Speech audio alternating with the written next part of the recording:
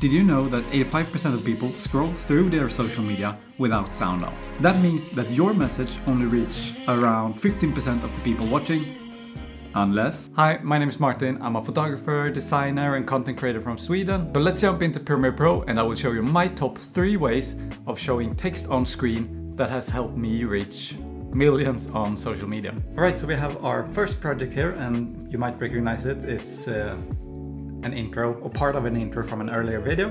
But what we can do here, if we want to add some text on the screen, we can go to our workspaces and we can choose caption and graphics. And now we can go up here and choose text and we can transcribe the sequence. And if we press this, we get some settings here. I think you can just leave it as it is and choose transcribe. And once it's done, you can see it up here. It says speaker 1 and here is the whole thing. So when it looks good, you can press this create captions button here. This is where you kind of set up the settings for your captions. To start off with, I usually leave caption presets as default, format, subtitles, and style none. But down here, I usually change the maximum length in characters to very short because I want only one word to appear at the time. So I'm bringing this down, I'm bringing down the minimum duration to the bottom as well, which is 1.2. Gap between captions, frame 0, and we want it to be only single lines. We don't want the double line text. So this looks about right. Let's press create, and now Premiere Pro is going to create a caption for you. And as you can see up here, you can see all the timestamps for all of the different captions. And what it has done is also that it has created a subtitle layer here in the timeline. So if we just look at it, how it looks right now. Lightroom is the place where you take your photos from good to great. And with these 15 hacks or tips, already it looks pretty good. But what we can do is we can go to, let's say, the first one. And if we want to change the style and font of this, we can go. And what I like doing is using the font Bebasnoy. It's one that I think looks really good. And I'm going to increase the size of it. I mean, it is for social media, right? And we don't want it here at the bottom. We want to move it up a little bit because when you post on social media, for the most part, you have something like the captions of the video or something at the bottom. So we want to move it up a little bit, maybe somewhere around that. Then I also like, with this font, I like to drag the letters apart a little bit. Something like this. The fill can be white. We don't want the shadow. I think that looks pretty good. You can change the color. Another cool effect is if you want to do just a stroke. So you have like this. Let's say you're happy with this. Now if you watch it again, you can see that only the first caption was the one that got affected by the changes. But what you can do, if you have this one selected, go up to track style and press here and choose create style. You can name it if you want. Let's just leave it like this. And you can see that it is going to get applied to all of your captions. So if you watch it now from the beginning. Lightroom is the place where you take your photos from good to great. And with these 15 hacks or tips. Easy as that. And the next text effect is going to be the typewriter text effect. And the easiest way to achieve this is just going to be to use a template for this. And I have one linked down, first link in the description. And once you have it installed, you can go to your project here, go up to the workspace and go to caption and graphics. And we are just going to search for it, typewriter.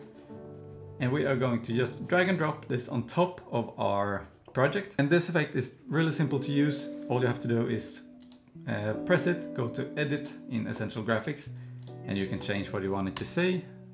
And this is the new Skär waterfall. That is perfect. Let's see. That looks nice. It's just a little bit slow. So what you can do is go down here and you can change the type speed. And we are going to bring that up. Let's see a little bit. That's a lot better. And blinking speed is just how fast like the white line, the cursor, is blinking in the beginning. And I think 3 is pretty decent for this. Start typing at 1. So it's going to start typing after 1 second. So if we wanted to start typing straight away, we can leave it at 0, but I like having it blinking a little bit before it starts typing. We can just bring that down. So we are going to bring that up 1 layer, making a copy of it, and we're going to change the bottom layer. We are going to effect controls, move it down a little bit. We are going to make it smaller. Let's do 25 maybe. Let's bring it up. Something like that. Bring it forward because we wanted to start typing a little bit later. And bring it forward just a little bit more. Make it a little bit smaller. Let's do 22. That's good. And that is pretty much how easy it is to use this typewriter effect. And as I said, if you want to use this, it is linked down below. If you want to take this to the next level, I would also download something like a sound effect for a typewriter. It's just going to take it to another level. But this is one of the text effects that I have used the most on my own social media. I think it looks so sick. Alright, and now for the third and last text effect, which is probably the most time-consuming one. So again, we have our clip here. We are going to go up to caption and graphics. We want to choose the type tool and we want to write something. Let's do a shorter word. Let's say this is a travel reel or something. So let's just write travel. And we want to change the font. We want to use something more brushy. So let's see, brush script maybe. And we want to increase the size of it, center it in the frame. So we have a text here. To achieve the write on effect, we are going to go down here to the project and we are going to right click, choose new item, and we are going to create a transparent video. Press OK and drag that on top of our travel text. And now we can go to our effects tab and we can search for write on, and we will take this effect and drag it to our transparent video layer.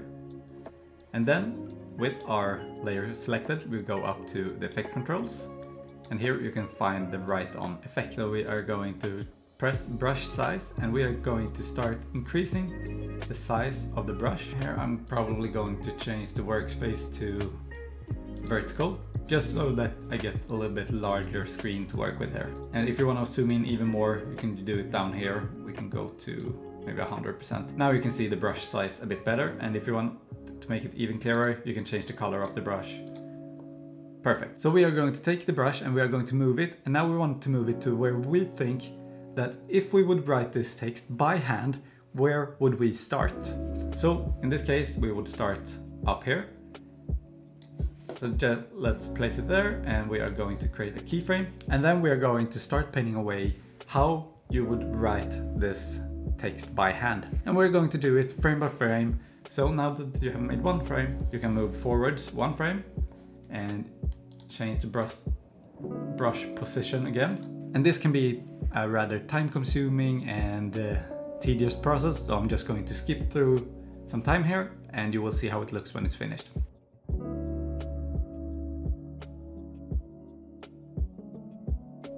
Right, now that we have traced out the text, we can go to the settings and we want to change the brush spacing. Just want to add another 0 here, and we want to change this, let's say 8 seconds. So if we just press through frame by frame, you can see sort of how it looks like we are starting to write the text away on the screen. Alright, and now you want to go back to your effects tab and you want to search for track matte key, and we are going to drag this effect to our text layer, so the travel text layer here, and we are going to go to matte and we're going to press this drop down menu and we are going to choose video 4. So let's go to fit and let's play it through. That is how you do the write on text screen effect, text, whatever. It is quite simple, but it is time-consuming. Those are 3 different ways that you can use text on screen to make sure that your video stands out and that you can reach, that your message can reach everyone. But before ending, I just wanted to say thank you to everyone that has been watching lately. We have been growing like crazy. For the past 28 days, it's been like 100 new people, which is crazy for me.